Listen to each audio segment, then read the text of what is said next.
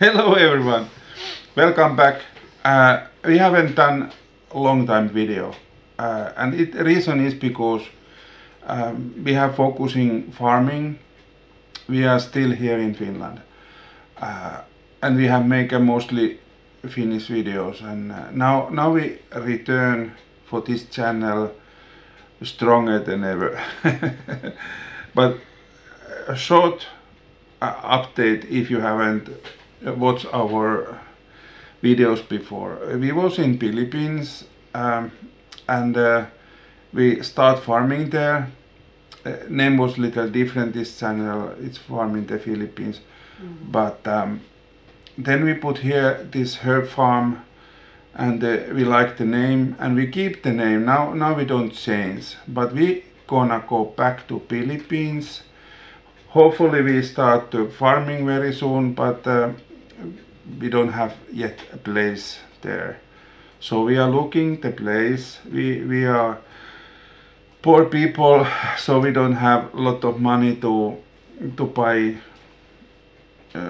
hectares and it's cost even the land prices has coming down also in Philippines, but yeah, we don't have money so much. But hopefully we find a place and when we find, of course we start to farming and sharing. And what is the point? What is special? Okay, we have practice here in our farm here in Finland, a no-till or no-dig. Mostly no-till is the system, and permaculture principles we have used and many other things what is not so common in Philippines. And we have to learn, of course, because the climate and the soil, everything is very different than here in cold climate. So we have to also learning, but we have keeping the classes or courses the permaculture and no-till farming, self-sufficiency and like that.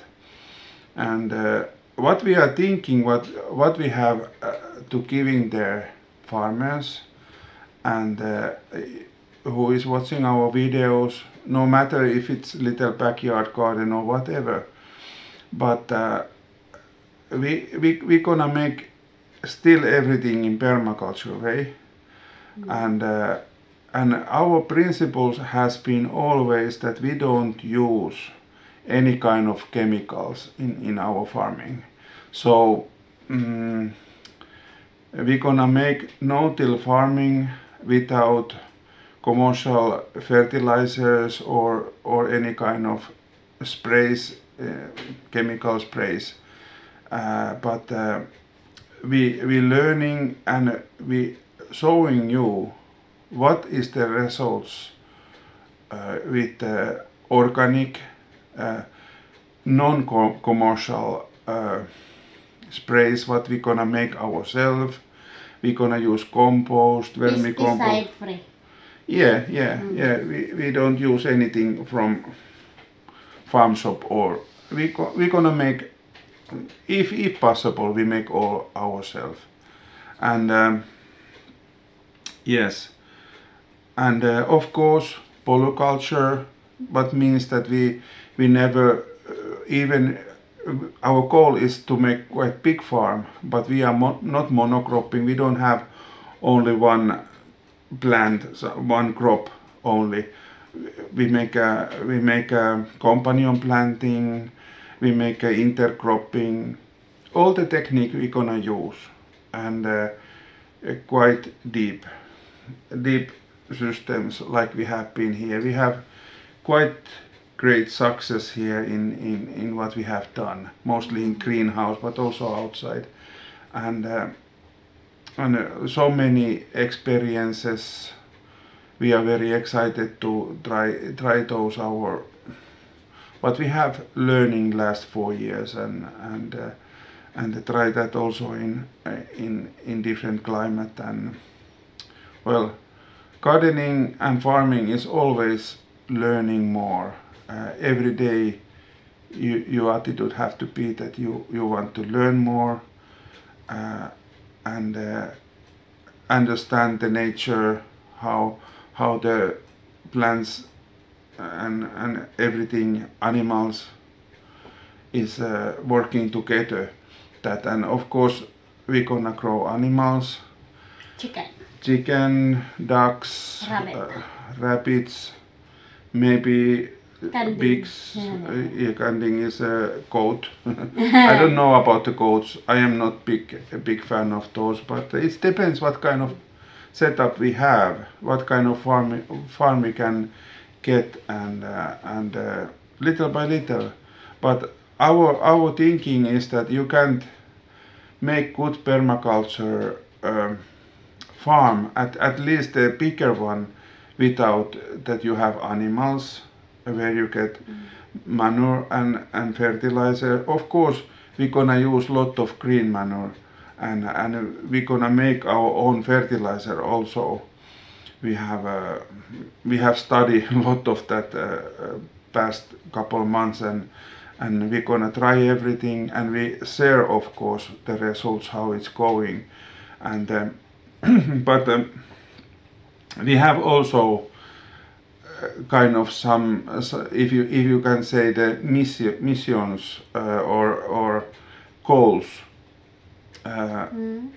We have kind of looking what is in farming and the people who is growing their food in Philippines, and of course in here and wherever in around the world, that there is no much available heirloom seeds, native seeds, original seeds, because Marilyn has could remember how her grandfather and grandma was farming. In that time there wasn't any commercial poison what you can put. Yeah, that is all the poison, and that is the reason why people getting so sick. They have forget how to farming without input, outside input in garden, and it's very big challenge to grow anything organic, because there is no natural way of how all the bugs, good and bad bugs, and others is working there. So like also here, we was here commercial farming 3 years, and that 3 years was that we start to seeing how it coming back, those bees and butterflies and everything. The good and bad bugs is coming, and when you get that nature balance in your garden, then it start to you don't need spray, not even necessarily organic spraying, because if your soil is very good. And you have companion plants. Yeah, of course you have a protection plants, and you don't make a long row something what you have different places crops. Of course you have to put some if you have commercial. But we talk that in our future videos. But if you can build your soil, that it's full of life, microbiome and some everything is, you make a compost, you add the compost like no-till is always, and you add the natural fertilizers and manure and everything. Then you're building their kind of microclimates and soil what is healthy, and then your plant is healthy, and then it can resist or can handle any kind of bad situation what is coming for the bad bugs, and wherever we are farming or practicing that, we try to building that we can return the good bugs also there, and the nature balance. That is the permaculture, one of the big things what permaculture is doing, and the organic farming. And the purpose also for those keeping compost that keep the land healthy. Yeah, that is the way the compost is big thing to kind of regeneration for the soil, and it's coming back, and because otherwise it's more clay coming. yeah, every time you're blowing or turning your land, then more clay and more bad it is, and it can handle the water. We have seen so much, even we have here clay, very clay field, and it has coming, I think, if inches, it's 2-3 inches, it has coming new soil, and it's very good. And the plant last summer, the plant was very good and healthy, and everything start to working only 3 years. But it's, of course, it's you can make fast money. You can wait in first season when you try to sell your crops, that it's always perfect, and it's not giving so good harvest necessarily.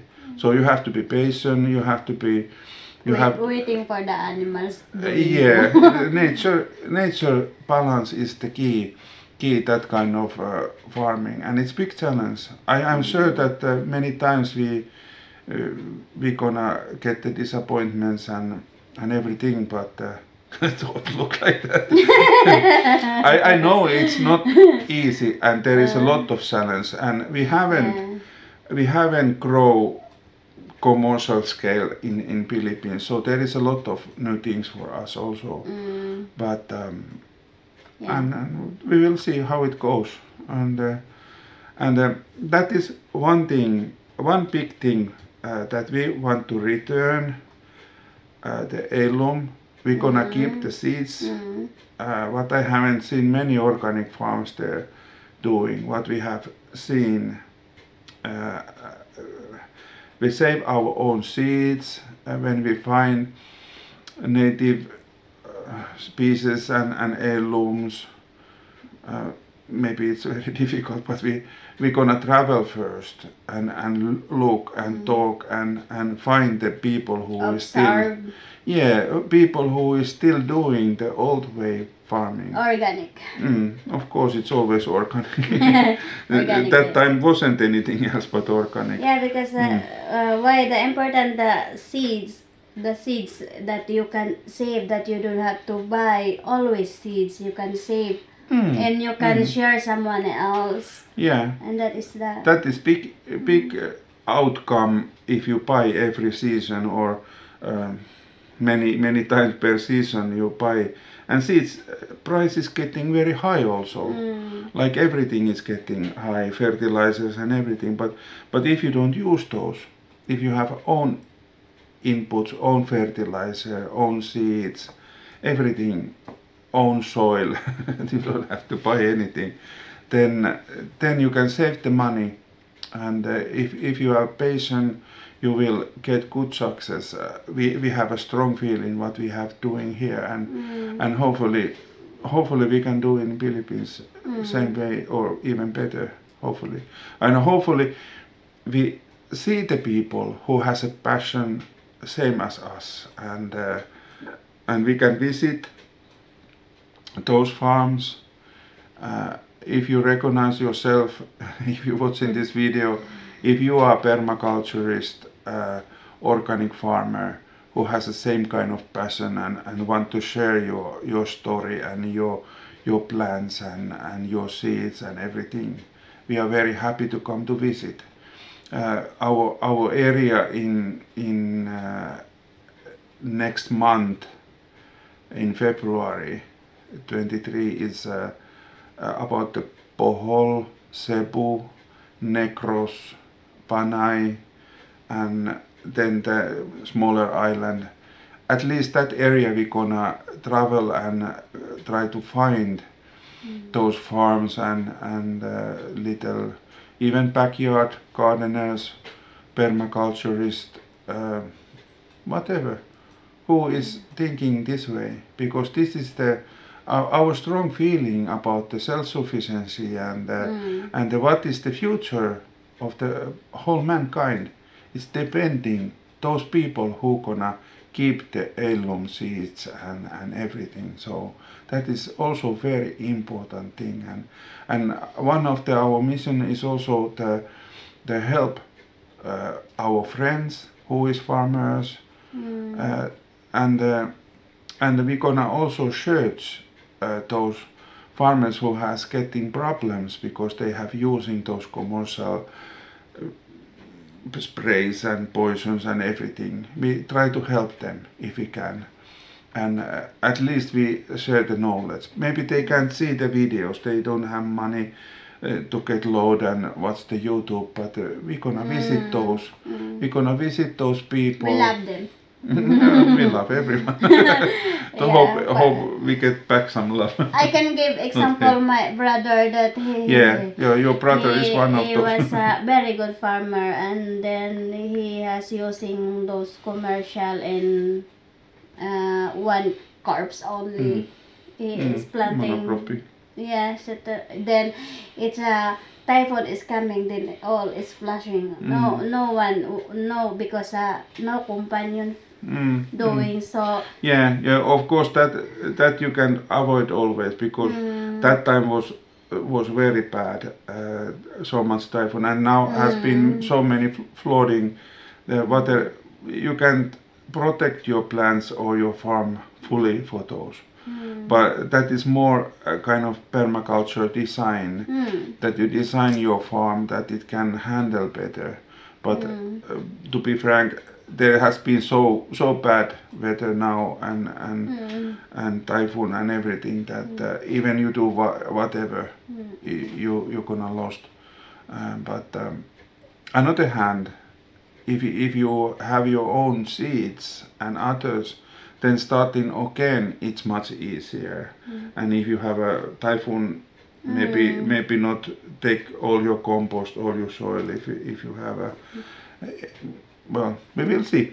But that kind of things we have planning. We will see what we can do, how much we have power. Everything we start again.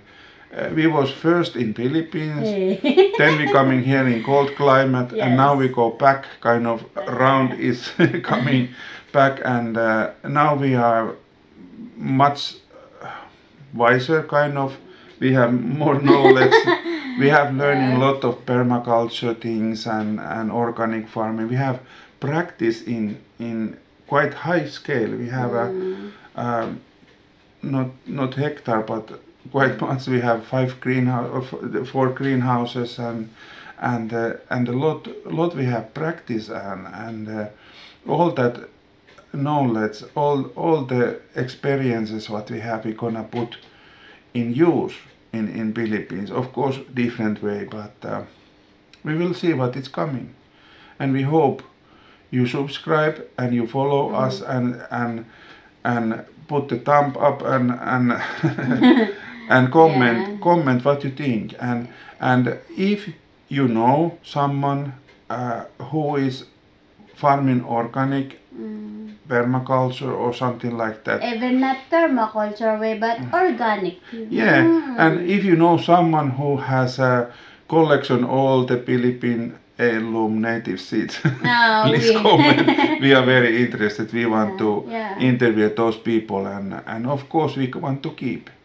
We want to keep the seeds. I haven't seen those organizations or volunteering seed saving system. I haven't seen there any Philippines. Nobody is doing that. Maybe someone doing. We don't know, but hopefully we find and we can do that. And we will see you soon next video. Thank you. Bye bye. Bye bye.